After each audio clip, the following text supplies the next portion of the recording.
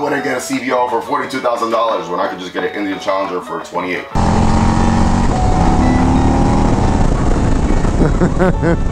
This bike was made to compete with the Road Glide. It's gonna have the RDRS, it's gonna have that smart lean angle. Going into the corner once again, super easy just to lean this bike over. A lot of that has to do with the VVT on here. That's something that Indian needs to address on their bikes.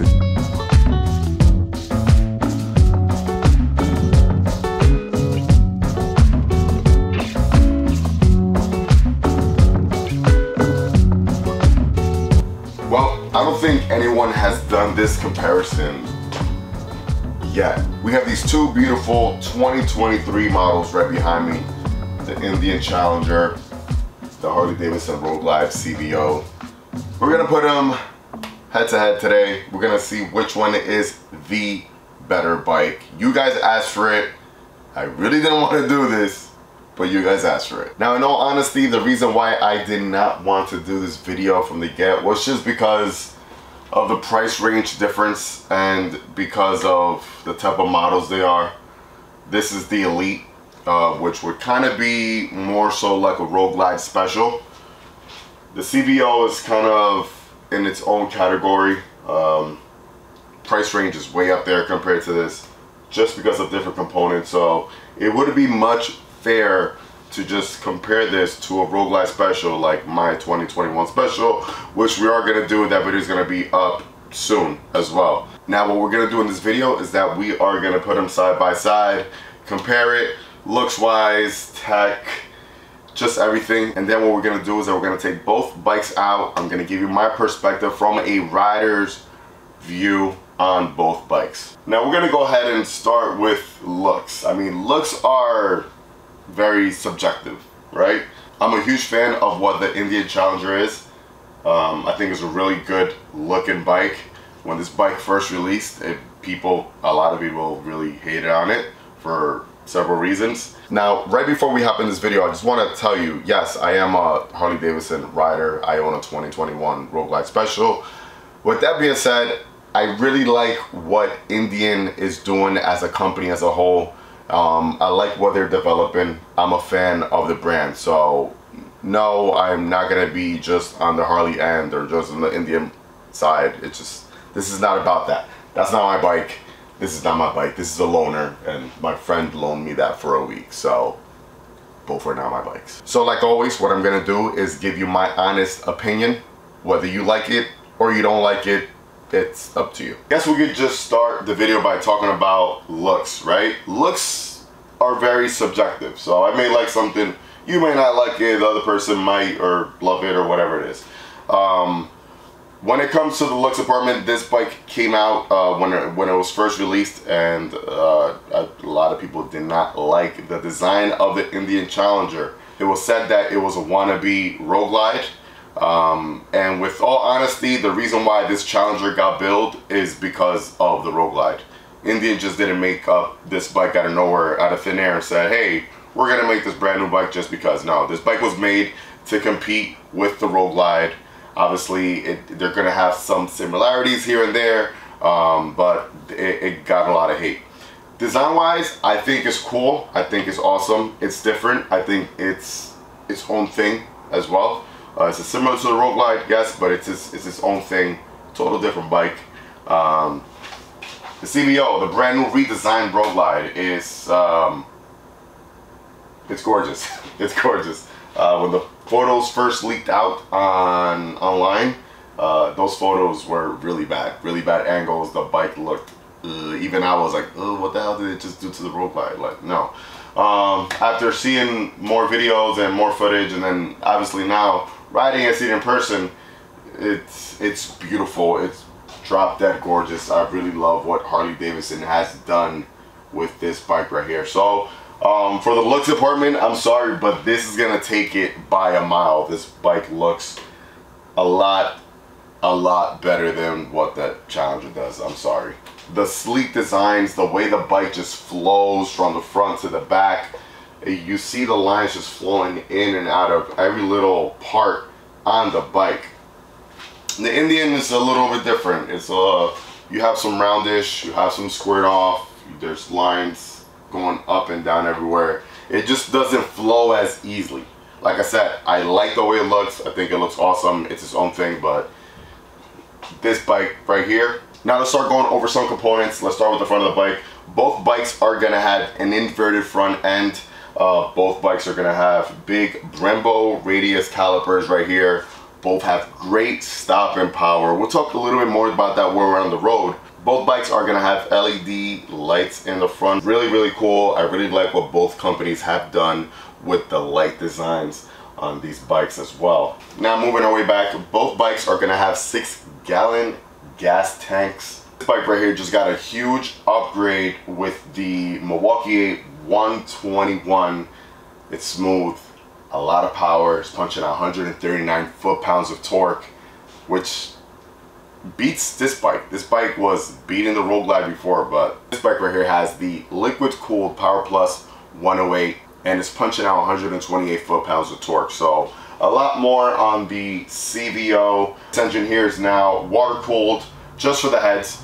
This is a liquid-cooled engine. This is just water-cooled for top heads, something new that Harley Davidson is doing now. And we obviously see Harley Davidson starting to do a few things on this bike that this bike already had, just differently. We're not gonna get into the whole argument of this bike is a wannabe Challenger, because it's not. It's its own thing.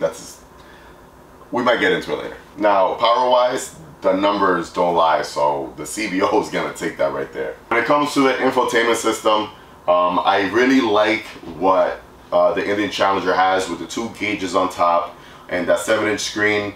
Real easy to use, real user-friendly, but it cannot compare to this 12.3-inch screen that Harley Davidson has just put on this bike. It's the biggest screen on any motorcycle out there on the road right now. The screen is possibly, it is bigger than most screens that are in your vehicles out there on the road as well. Real bright, real easy to use. All the technology is all just jam-packed in there.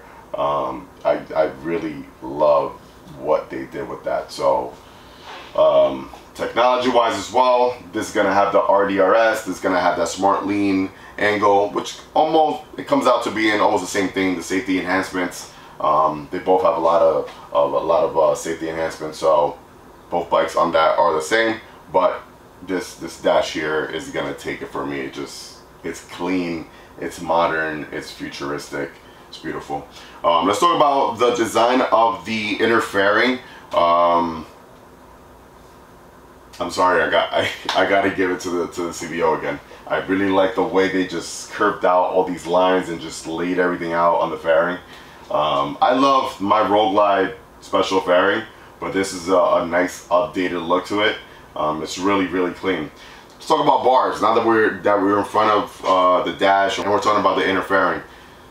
This is amazing what Harley Davidson has done right here. The new bar setup is going to give you about 20, I don't know if it's 23 or 28 degree angle in order for you to switch the bars up or back towards you, but that's amazing.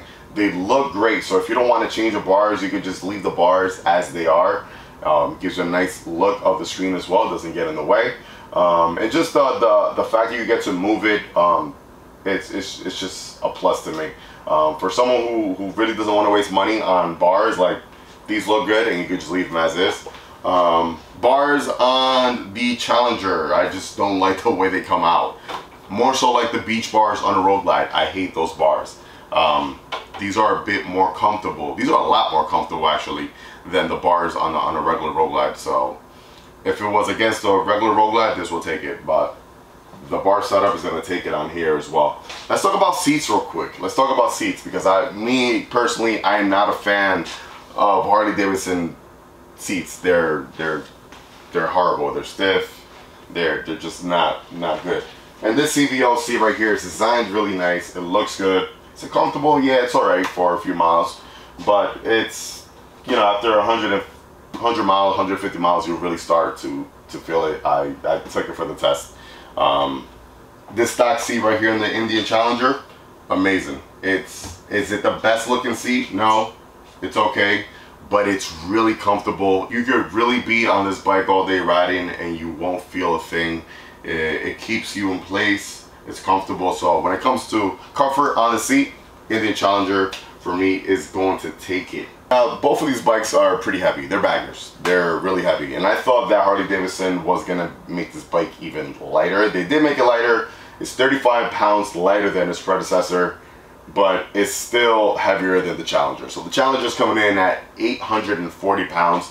This bike weighs 862 pounds. I don't know what it is about this bike. It just feels way lighter though. Even moving around the garage, it feels lighter. On the road, it feels lighter, and it's not because it's 20 pounds or 30, 40 pounds lighter than this, but the way the weight distribution is on this bike, you could definitely feel it. It feels a lot lighter when you're out there running, especially in those corners. But even just the simple fact of moving the bike around the garage, it feels lighter. This bike is also going to have a 31-degree lean angle. The CVO is going to have a 32. I'll point out something that I really like about this bike that this bike doesn't have, which is the adjustable windshield. And some of you might say, well, that's just a gimmick. It's real gimmicky. Listen, that little thing works, man. You're on the road and you want to adjust your shield all the way up. It takes all the wind off for you. On this, you don't have the option.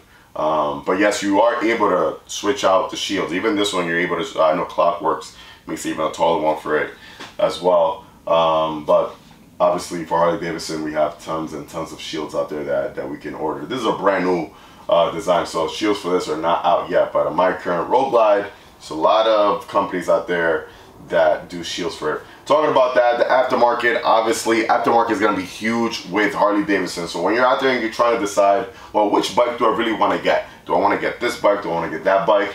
Think about the aftermarket as well. Harley Davidson has that. They have so many companies building so many parts for their bikes. And in the last, I'm gonna say the last maybe 2 or 3 years, a lot of companies have been stepping it up, and they're making a lot of cool stuff for these bikes, but it doesn't compare nowhere near to the amount of parts and accessories that you can get for a Harley Davidson. Even from the Harley Davidson catalog itself, they have so much stuff. I mean, I was online looking for parts and stuff just to, you know, just to see what Indian had on their website, and it's not that much stuff. They have a few things here and there. Aftermarket really needs to get after this, because I mean, a lot of people love the Challenger, and a lot of people are buying Challengers, man.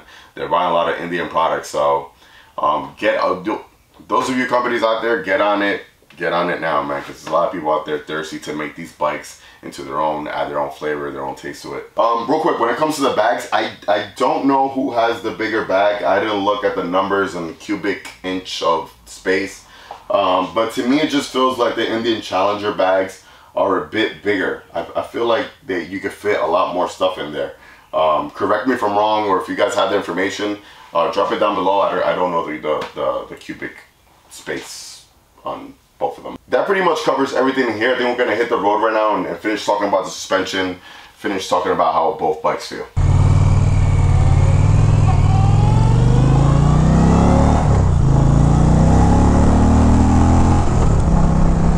So right off the bat, a lot of power on here. A lot of power. Don't let the 108 shy away from the 121. I know you hear 121 on the CVO, and it's like, whoa, it's a 121 over a 108. Doesn't matter. The way this engine is put together, the amount of power that is putting out, it's insane. It's great what Indian has done here. Stopping power feels really good. Brakes feel amazing. Lean angle, I mean, this bike going into the corners, I've been riding this bike a lot, and just going into the corners, man, it feels great. It feels so agile, really, really light. Talking about suspension, it absorbs everything on the road. This bike is gonna have a Fox monoshock suspension, and it feels great. Just absorbs everything.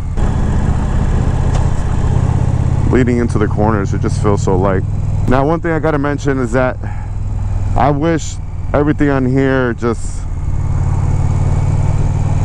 looked and felt nicer, because this is like real, look, this is like Velcro right there. It's just a lot of, it just doesn't feel premium. These chrome parts right here, this is plastic. I wish that they were, you know, aluminum. I don't know, when it comes to little stuff like that, I just want premium stuff, especially when you're paying big money. I mean, $28,000 for a bike is a lot of money. It's a brand new car right there. But just little stuff, man. I really like that they put their trickle charger right here. That's pretty cool.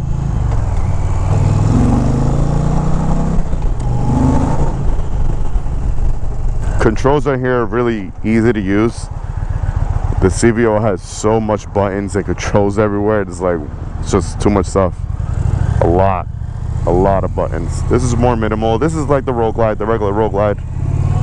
So very, very easy to use. Going into the corner, once again, super easy just to lean this bike over. Coming out of the ramp. A lot of power.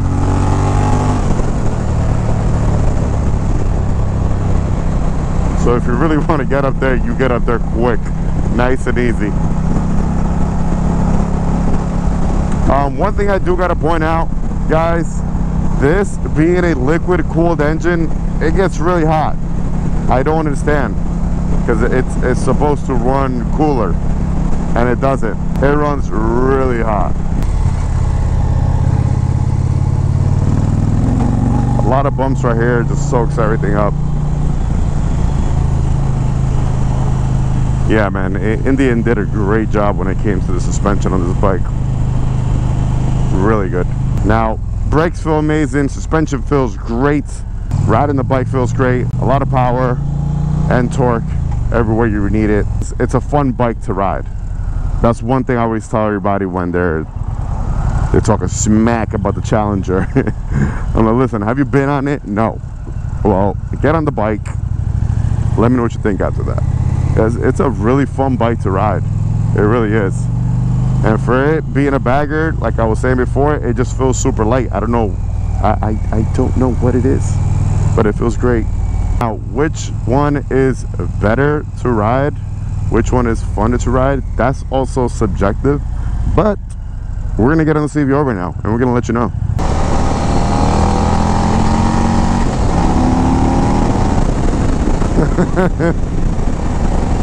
All right, so power delivery of this bike, it's a lot smoother. So like the other bikes, you feel that big rumble, you feel that power building up like crazy. On this bike, it's like a silent killer, man. So smooth, you hardly feel anything. One thing I forgot to mention was that both these bikes are gonna have 3 riding modes: road mode, rain mode, and then sport mode, which we are on right now. You feel the power right away as well. You felt it right away on the Challenger. You do on this bike, but it's just this bike just does it more. I don't know. I don't even know how to say it. It's smoother. It dances around classier.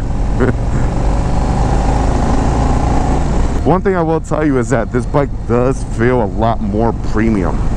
Like every touch on here, every feel around here, it feels premium. That's something that Indian needs to address on their bikes. It just, you know, you're paying a lot of money for these bikes. They look good, but they have the premium touch missing, that factor.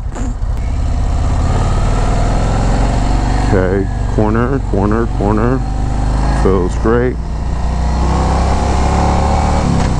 I don't know, I think the Indian feels better in the corners.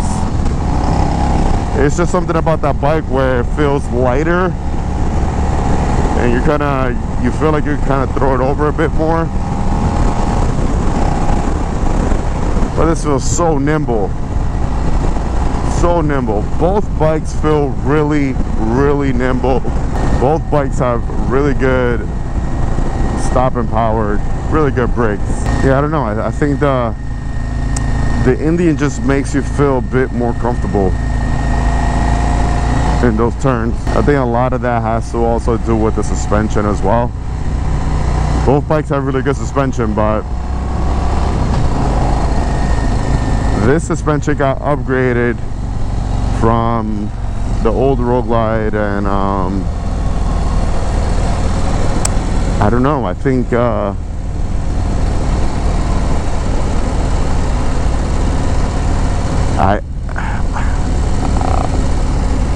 Challenger might still have better suspension.